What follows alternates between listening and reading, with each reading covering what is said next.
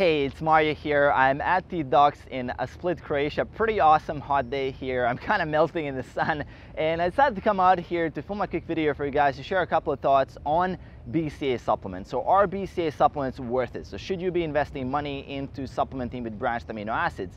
And then we've all seen these big jack guys in the gym. They're taking these supplements. It's like carrying around a big jug of colorful liquid, or it's like a bottle with the pink, green, blue, orange, or whatever color, and they're claiming all sorts of benefits from taking BCAAs. And also these supplement companies, obviously they're claiming that you build more muscle, lose more fat, get more recovery and all of that. Is there any evidence, is there any proof to support these kind of claims?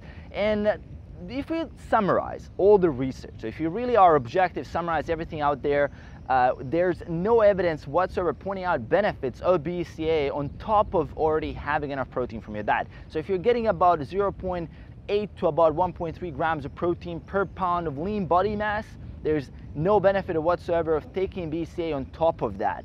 And all the studies that we have showing benefits of BCAAs are studies done on people who haven't been getting enough protein from their diet. So if you give them more protein, obviously they're going to have some benefits. So that's important to really point out here, as a lot of guys have been wondering and asking this question, should I be investing money in this kind of stuff? Well, to be fair, no. I mean, my answer is no. I don't personally take them. I haven't taken BCAA supplements for 4 years, ever since I kind of figured out what the research was saying. And whey protein supplements are a much better investment in general because you get a more complete amino acid profile. There's some theories out there that if you isolate amino acids, they're kind of competing for the same absorption, so it's probably a better idea to take a complete protein source such as whey protein, or even better if you don't have to take whey protein, just to get all your protein from solid, good, high quality food. This is what I would recommend for everybody out there.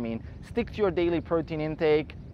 Spread that protein around the day in like 3 to 6 servings. Whatever fits you the most, about 3 meals a day filled with protein is perfectly fine.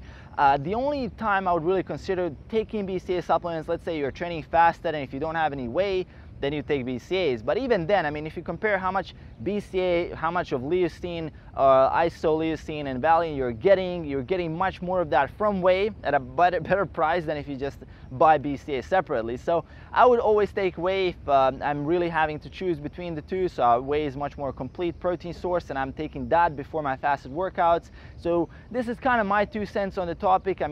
There's a lot of guys doing research on this. I'm going to link a couple of research studies in the description below. Alan Aragon, Brad Schoenfeld have done a couple of reviews as well. They're posting on social media. Guys like Stuart Phillips. There's a lot of good data out there pointing out that we don't really need BCAA supplements if we're getting enough protein. So keep that in mind. Save your money, invest it somewhere else where you can get more benefits. And aside from that, let me know in the comments below, are you currently taking BCAA supplements? How long you've been taking them? So leave me a comment below. Aside from that, make sure to hit that subscribe button below to support the channel, and I'll see you guys in the next one.